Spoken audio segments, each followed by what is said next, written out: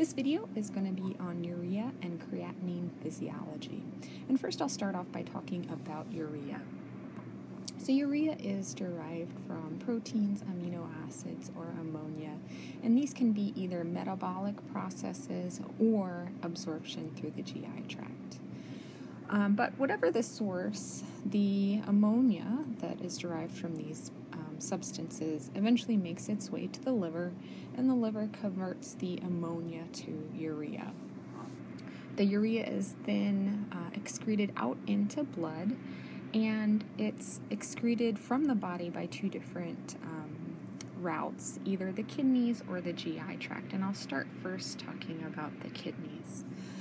So the urea is freely filtered into the glomerular ultrafiltrate, and most of the urea makes it out into the urine, but the tubule does resorb some of the urea, and that urea makes it back into the blood.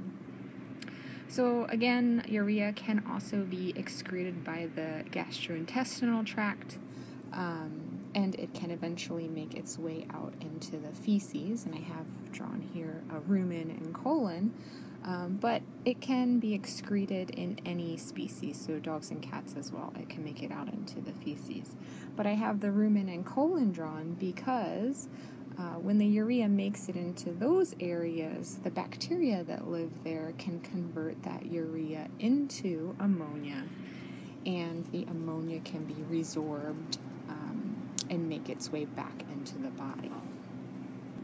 Now, when it does this is called urea recycling, and this is the reason why urea is not as good as a marker for GFR in large animals compared to creatinine. Okay, so now I'll talk about creatinine, and fortunately the physiology for creatinine is much more simplistic. So creatinine is a muscle breakdown product, and about equal concentrations of creatinine are released into blood each day and over time. And that creatinine is freely filtered by the glomerulus, making it into the ultrafiltrate and into the urine. So now I should note that creatinine is not used as a marker of muscle injury.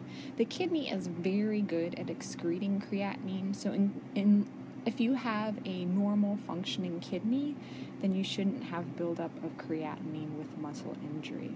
It is possible to get buildup of creatinine if you have renal insufficiency, but a normal functioning kidney, you should not have it with muscle injury.